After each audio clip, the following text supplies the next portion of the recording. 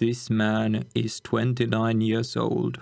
Say no to laudanum. Hello human people, and welcome to Queerly Read, where we're looking at something actually queer for once. Because this time we're talking about HBO Max's Our Flag Means Death, also known as That Gay Pirate Show. And specifically, we're talking about how space is presented on the show. So let's get started and beware spoilers ahead. It's pretty obvious that in a show about pirates, the sea would be a pretty big fixture of space.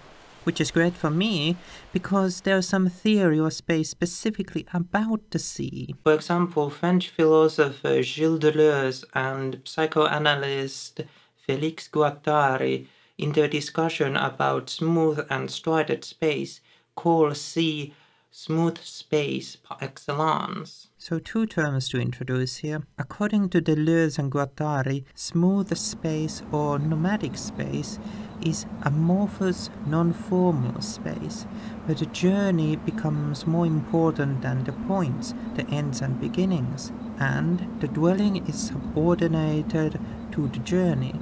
Inside space conforms to outside space. Tent, igloo, bow.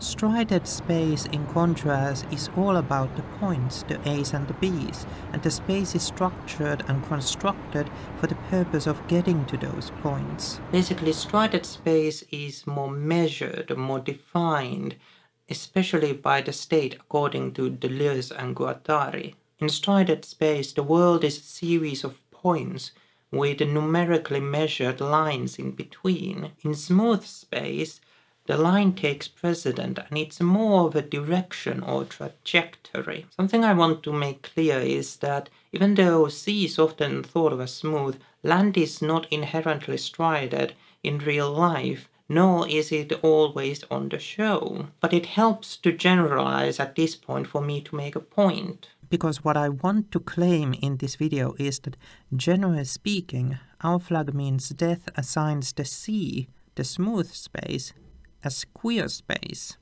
Now, right off the bat, I don't mainly mean queer in the sense of sexuality or gender, but non-normative. Land, on the other hand, is the normative space, the space of social obligation and, even if a bit vaguely, government and the state. On the show, the pirates almost always have some kind of conflict with the ways of the land. And no, not just land legs.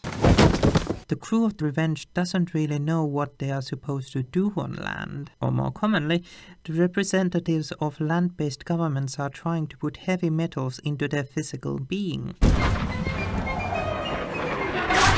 They even have an animosity with their own state of sorts, the Republic of Pirates. Is that a gift shop? And the Republic is kind of great for my analysis because it shows how the cinematography of the show reinforces the ideas of smooth and striated space. In a lot of striated spaces, especially on land, the show uses sets that are very tight and the shots can't get too much depth. In contrast, on the sea, there's a lot more sense of space and depth.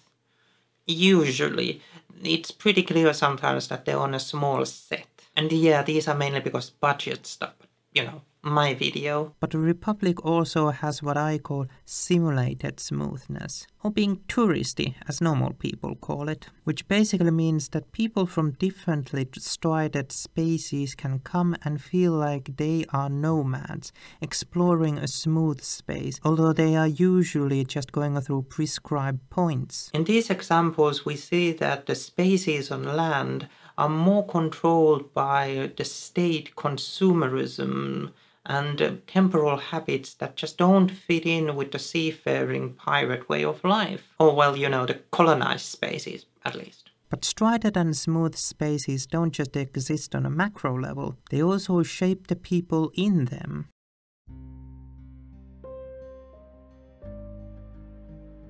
So obviously, we gotta talk about the co-captains. It's like they're the focus of the show or something. Ed and Steed embody striated and smooth spaces. Kinda. Ed is the very image of a nomad, the inhabitant of smooth space, but also kinda doesn't want to be anymore, and desires at least the affect of the middle class, of striated space. Steed, on the other hand, comes from a sedentary life, and desires the seeming adventures of nomadic space, and certain people in that space. But Steed also brings the striated space with him. For example, his ship is divided into points by making rooms have a very specific purpose that only really makes sense to him. And although Ed wants some of the effects of striated space, he can't stand the obtuse rules and structure of it. From the viewpoint of space, it's pretty obvious that Ed and Steed are representatives of smooth and striated space, respectively. But they also complicate them, because as Steed manages to shed the vestige of striated space of land, Ed goes back to his old life, but not just as a nomad, but a normative nomad. Although the sea is kinda the smooth amorphous space where Steed goes to discover his queerness, it's also where Ed has his own normative life and space-time. At sea, there's a very specific way he needs to be, a way he doesn't recognize as his own anymore. And here we come to an important conclusion. Just like what is considered the striated and smooth space is subjective, the same goes for what is considered queer space. Although we have an idea what is and what is assigned as queer space, that might not be true for everybody. But what happens when actual land and sea meet? In Our Flag Means Death, some of the most important emotional crises happen at the beach, the place where land and sea meet, and some people learn the meaning of vacation. But it's also where Steed and Ed's relationship has some of its most important moments. It's where they have their first kiss, after all, but it's also where they clash over different aspects of each other. I don't like to drink till I puke, or get pelted with coconuts. Because the beach is where land and sea meet, it represents Ed and Steed's crises, both good and bad. The beach is a border space between their two worlds that allows them to negotiate a new kind of existence. For example, it's where Steed sheds the last remnants of his middle-class sedentary life and embraces the life of a nomad. And it's also a place where a new kind of life was supposed to start, but doesn't. And that ends my analysis of space in Our Flag Means Death. Hope it wasn't too incoherent. Because sadly, I didn't have time to read as many sources as I had wanted to. But you can find what I did read and what I wanted to read down in the description.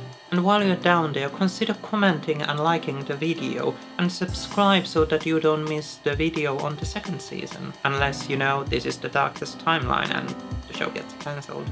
Either way, I'll see you in the next video.